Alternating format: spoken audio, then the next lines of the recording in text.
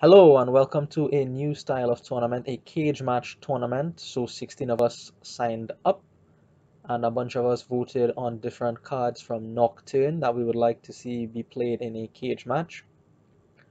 We were paired up and then assigned cards based on the votes. And we are playing first to three wins the entire match here. So the card for this match is Druid, and I just went over the boon there: Flames Gift, Moon's Gift, and Wind's Gift. I'll leave a link to the tournament description down below so you can have a closer look at the details there if interested. In the meantime, let's look at the board for a bit. So naturally, being a Druid cage match, I went and looked at Druid, but it seems a little bit underwhelming here, especially considering Lookout is there for the trashing.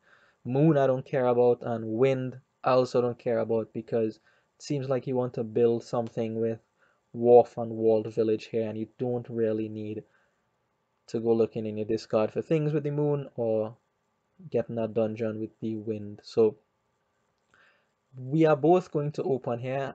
My opponent Puck, I don't know how to say that properly, with a tournament and a lookout. The tournament I thought would give me a small chance of picking up 5, which would be a wharf. Small chance, of course, small chance, but it doesn't pan out in this first shuffle here. An alternative opening there, maybe lookout silver, maybe double lookout is what I was really considering. But I went for the tournament fishing for a wharf. Didn't quite get there, but neither does my opponent, so I can't really complain too much about that. I do pick up a second lookout as I feel trashing very quickly here will be worth it. We have tournament on board, so you have to think about a lot of these prizes. Now I go for a second tournament here. Didn't really want to do so because in a thin deck, the provinces have a greater chance of being in your opponent's hand, meaning your tournaments won't draw, but for now, it seems okay. So you see my opponent picked up a merchant there. He also has a silver, which is perfectly reasonable. I'll go for a silver of my own here, looking for merchants. So tournaments plus merchants plus whatever lingering treasures. So it should get you up to your province in no time here. Wharf for my opponent, and I'm going to follow him here on the wharf. Seems like we're following very similar game plans here. Get some draw going, and then let's see what we could do with the prizes. Now, a couple of other thoughts I had for this game here. This is the first interesting point. This is a bad lookout for me here. I think I have to trash the silver and just rebuy it. Leaving the Wharf on top of the deck, of course. Wharf is a great card. You want to play that more times than not. So I do buy back the silver here. First kind of non-trivial decision. Well, for me anyway, at that point in the game. So my opponent, he seems to be a little bit ahead on the trashing front, which means he has his deck under more control. He has a better estimate of what it can and cannot do. Especially considering that my lookout there just failed, so to speak. I trashed not copper, not estate. So a second war for my opponent, that seems to be exactly what I wanted to do. Try to get the wars running end to end. And in between, you play a bunch of merchants and tournaments, get your province, and then see what prize you want. To me, Princess is the most valuable prize on the board. There's enough actions in Wall Village. The attack can be combated by Wolf's, hand size refilling and Lookout's trashing. But the price reduction isn't here at all, which makes Princess, in my eyes, way more valuable than the other two big prizes. Bag of Gold is not really that interesting. Neither is the diadem, honestly.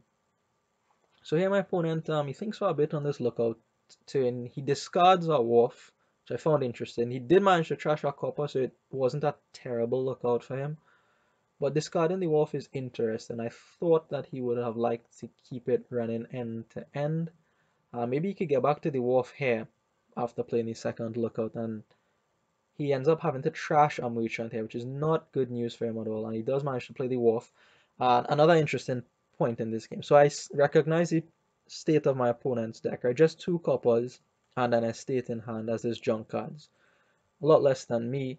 His play here is to go for double merchant. I expected gold in his position, but double merchant is fine. That puts his total amount of money in the deck to $8, meaning He could get to province next turn if he draws everything, and he probably will, granted that he just has the 2 coppers and an estate in his deck. Now, what do I do in response to this? Because the way I see things going here is that he is going to buy province next turn, win prizes before me, and then I'll just be in the back for the remainder of the game. I don't think I can follow him along that line and come out victorious, so I am going to try something a little bit different here. Now, in this position, I have a couple options. Wharf Merchant comes to mind. Definitely that comes to mind. But I thought, given the state of my opponent's deck, I needed to do something not just different, but perhaps a little bit risky as well. Jester Merchant is also possible here. But what I ended up going for was the province. I ended up buying the province here, and I didn't consider it at the time, but there's also an additional factor that comes into play with the province, and that is the mountain pass. So these landmarks, they're important. I paid attention to them during the game, despite me not mentioning them until just now. Mountain pass forces my opponent to bid, meaning he's going to say, look, I am willing to go into however much debt at this point in time. In his position, he doesn't have a province yet, meaning he can't get any prizes, and I think the princess is pretty important here to get to that. So if he bids anything, any amount, even up to 1 debt, I know that he only has $8 in his deck, meaning if he bids anything non-zero, he cannot buy province. So he ends up bidding 9, and I decide to leave him with the 9 debt. It means he probably won't be able to buy province for a couple turns, meaning hopefully I could scoop up as many of the prizes as I would like, and I would like all of the big 3 followers last, of course. Followers last. So I give him the 8 points and the 9 debt, or 9 points and 8 debt, something like that. 8 debt, 8 points. I give that to him. He probably bid 8, thinking he could clear all of his debt here, but after trashing a copper out with his lookout, and me also being able to block the province here. So it's another small factor that played into my mountain pass decision to pass the points across. I knew he wouldn't be able to clear all of the debt this turn because I could block his tournament here. Did get lucky to see the 2 together. I know my deck isn't terribly under control, but I made that play anyway, right? So you see I draw 2 coppers here, not unexpected for the kind of deck that I have. I go for the steed first here, despite me saying princess is most important, just for some draw fishing for a wharf. Had I found wharf there, that would have been excellent. I probably could have bought another wharf and then play that immediately on the next turn, have wharves in play every single turn. Didn't turn out that way, and I think here I am going to consider a wharf, but go for jester. I know it looks very, very bad, and perhaps it is bad to pick up the jester. Maybe I should have picked up the wharf there, but I knew in the back I had a wharf here, and I probably could have bought a wharf on this turn. And the jester on his thin deck should be quite good. I should be pulling a lot of nice things off of his deck with the jester. So again, because he trashed a copper, I blocked his tournament. He still has to clear that on this turn, meaning I know for sure he can't buy province. I still have another shot at getting to my princess, and I have 2 tournaments in the deck. So an even better chance of getting to my princess before he does. So he can't buy province yet. He still has to buy some money somewhere. Goes for a market here, which I think is still not enough to pick up a province. He only has the 5 there, I believe. So that market will put him up to 6 total. And I do manage to get to the princess here. So state of the deck, actually no, I'm not. On the next turn, so playing tournament here, this is a mistake. I knew the province was in the back as well as another tournament. I still played the tournament thinking that I needed money for what I wanted to do on this turn. Doesn't turn out to be true. I just played the wharf, so that was a misplay from my end there to play that tournament. But I am going to pick up the princess here. I still think, yeah, oh no, my opponent does manage to get to the 8 here, so now he can get prizes.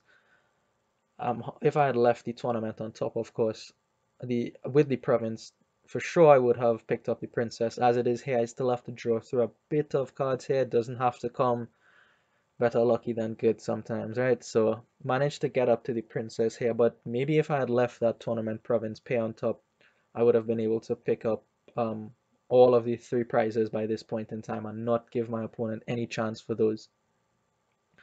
So the state of the deck here is that I'm a little bit more junky than my opponent, but I have two prizes, two big prizes, not Wharf Princess and Steed. And I do pick up a Warfare from the Jester, so already worth its buy there, the Jester, and I managed to stick my Wharf into play, so we are looking okay so far, okay. I would like to be a little bit cleaner than this, but we'll see how things go. Playing Lookout at this point in the game is really just a gamble. I'm glad I trashed my Lookout on that one turn where I bought the province there. I just have the one. I don't need to be playing, Lookout roulette at this point in the game. I already had my fair share earlier having to trash a silver. So 6 here could be another province for me. It could be another province for me, but I decide to go on and build here a little bit. So I pick up a walled village to play that freshly gained wharf of the digester and a bunch of merchants as money here. Most reliable money on the board because, it just draws an extra card there, doesn't come up your deck in any way. So I decided to build instead of going for the province there because I felt like, all right, now I was, ahead at this point in the game. My opponent does manage to get his prize here. So the last of the big three, the followers. So it is going to be a bit irritating to trash the curse there. I don't think I can draw all the way to the end of the deck and then play the lookout. As well as this discard attack will hurt a little bit. I do discard the province here. Um, I don't really want a prize, to be honest, so I don't care to keep the province in hand, and I'm not going to block any of his tournaments. He just has the one tournament. So my opponent, he goes for a walled village and a merchant here. My tournaments get blocked, which is not a happy sight at all. And I have not a lot of money, but I do manage to stick the princess into play, so that makes things a bit better for me. More importantly, I didn't manage to get a wharf into play, and I have two coming up in the last 9 cards here. I really need to get the draw rolling. Really need to get the draw rolling here. So I decided to play a bit longer in this game here because there was some extra points in Fountain and Duchies as well. I am actually quite, you know, tentative about my position here. I felt like my opponent's deck is much better than mine, and if he wants to play the province game, going for one province a turn from here on until the end of the game, then I'll probably lose, right? I can't follow him there because I gave him the 8 points off of the mountain pass. So I needed to play a slightly different game to just, province for each of us to maybe have a shot at winning here. And there's a lot of points on Fountain, a lot of points on Fountain. All the more important to be picking up wharves and markets here, just to keep those plus buys open. That also was part of my decision to trash that lookout a bit early, the second lookout. Means that I keep a few extra coppers in the deck. Maybe it's not worth it, but I chose to do so anyway. So Bag of Gold comes out from my opponent. He gains a gold, still not able to buy a province. I'm amazed here, right? I really thought that he would be able to buy provinces, but he hasn't been able to do so since the first one.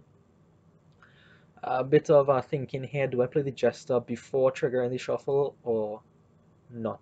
Now, considering I only have 3 actions, I decide not to do so because I have things like merchants that I might want to play. So if I play Jester and then Wharf, the second Wharf, which would be my last action, might draw Merchant's Dead. Whereas if I play the Wharves first, I can play all these nice cantrippy cards here without having to worry about drawing them dead. So another decision here. Do I give my opponent the copper? Yeah, I think I give him the copper here. I don't really want it at this point in time. He doesn't seem to be going after fountain points either. So I think it's just going to be a junk card for him right now instead of, making him go for fountain. So I go for another warfare. I managed to get 2 into play. I would like to get 2 into play next turn as well. I need to pick up a walled village to play my freshly bought wharf. And what do I do on the last 6 here? Do I buy province? I could, but I decided to go for another wharf and a market. At this point, I'm again like I mentioned before, I'm angling a little bit towards fountain, a little bit towards fountain. So I want to have lots and lots of buys. May not be able to get all 10 coppers, or maybe I just need 7 or 8 at this point. I also need to find out how many coppers do I have in the deck. I don't have no idea. But yeah, the more buys I have, um, obviously the more flexibility I have, especially when there's fountain on the board. So uh, my opponent here, now he shows that his intention for picking up coppers to go after the fountain point. So he picks up 2 coppers there. Again, if I don't know how much coppers I have, I sure as hell don't know how many coppers my opponent has. Um, no idea. So I just have to pay attention and hopefully figure it out somehow. Steed here, not the default cards and actions. I don't need the cards, but I'll take the actions and the coins, actually, coins. Um, just a bit extra money, gaining a wall village, happily take that. I will happily take that. I have no idea what's on the top of my deck here, so I'm just going to play my Wharf and draw it all up. Turns out it was all good cards, so yep. Not going to play Lookout Roulette for the rest of this game, probably, unless absolutely necessary. Go in for a Duchy here, and basically I am going to start going after the green very hard. Piles are running, merchants are out, wall villages are low as well as wharves. Maybe something could happen with those piles, especially with Jester around. Hard to say. An option here for me was to build a little bit more, right? I could get a few more markets in this position, perhaps another wharf. I do have the action to play another wharf here, but I do instead go for the line that involves me emptying the provinces. I feel like I can do so. I am able to get 3 provinces on this turn if I want it. I take 2 and think about wharf market for quite some time, but I decide to go for 3. I have 3 wharves in place, so I tell myself, okay, look, you got 3 this turn. Maybe you could get 3 next turn, because you got 3 this turn by playing 2 wharves. You have 3 wharves in play, an extra wharf. Maybe you could get 3 more next turn, and if not, well, definitely 2. Well, not definitely, but if I can't get 3, I'll probably be able to get 2. This candlestick maker, I was happy to see my opponent buy this candlestick maker. It doesn't draw, so I'm thrilled about the candlestick maker, honestly. Again, still not able to pick up a province. I'm not sure. Maybe I overestimated my opponent's deck there, but I mean, I'll take it. Um, my tournaments do get blocked here, which is not good for my money situation and wanting to pick up the 3 provinces in one go here. And I do end up falling short of the $18 mark, just coming up with 13 here. So I'm gonna pick up a couple provinces. I am keeping an eye out on the estate pile with Princess in play. Those cost 0, just buys I need to take those down, but I don't have enough buys here to finish the game. I would need what, only $6, but 10 buys to finish the game on walled villages and estates in this position. So perhaps a few more markets would have gone a long way to helping me end the game there. So here, that was a foolish play. The double province was absolutely, utterly foolish. I have no idea how many coppers my opponent has. He comes up with 9 here and 4 buys. Province and 3 coppers. What if that pushes him over the fountain mark and he ends up with 15 plus 6, 21 points, which is enough to win by 1 point. So picking up 2 provinces there was a garbage play. And as it turns out, at the end of the game, I see that my opponent was actually 1 buy short. Had he had 9 and 5 buys there, or 8 and 5 buys, that was province, quadruple copper to win the game. And that would have been 100% my fault. 100% my fault if I lost that game. But I managed to get lucky and I come out here with the win in game 1. So a bit scratchy, a bit scratchy. I haven't played competitively in a very long time. Hopefully I'll get better as time goes on. So that is game 1. Thank you for watching and I will see you in the next one.